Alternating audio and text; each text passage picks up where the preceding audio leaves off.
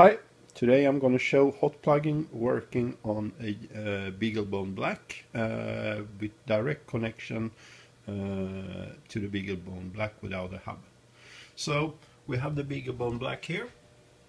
As you can see, nothing is connected to the USB host, and we also have a connected screen here, and here we show the Beaglebone Angstrom window. And we also have a console window here, and in the console window I'm gonna run a small program which basically sleeps for a few seconds, then it will print out the system kernel log buffer and a straight line. So I'm controlling this with the second keyboard and a mouse, so I'm gonna start this program first. So now it's running. Now I've already cleared the kernel buffer. There might be some debug messages. You can see that the last thing I did was a USB disconnect. So I've got nothing in the port. As you can see, there's no more stuff in the buffer. So first I'm going to plug in the mouse.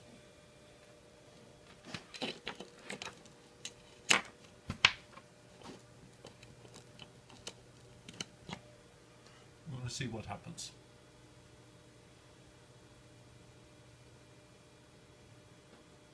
Okay, so we found the mouse. Does it work? Well, we just have to look at the window here, and we can move the stuff around using the mouse.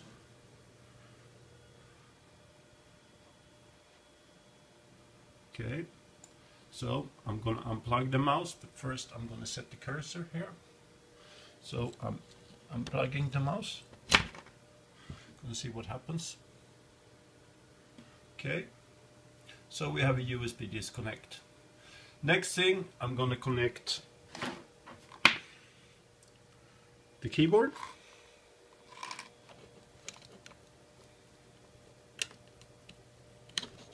Like this.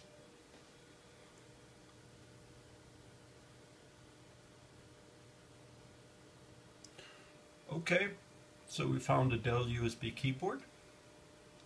Looks nice. Let's see in the Angstrom window.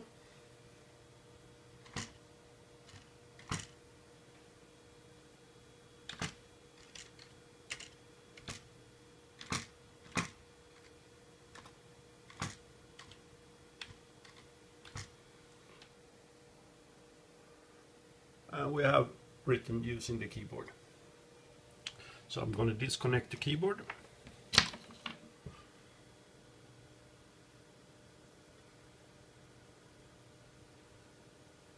Okay, so we have a USB disconnect.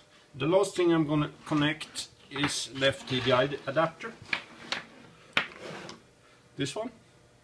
Small dongle, contains RF and an FTDI USB serial port.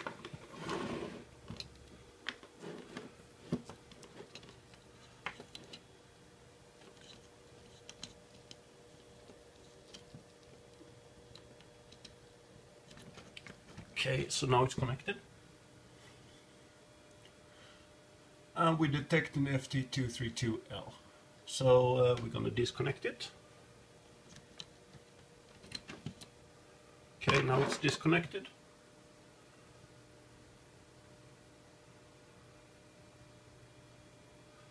We have a disconnect of the FTDI USB serial. And we're going to connect it once more.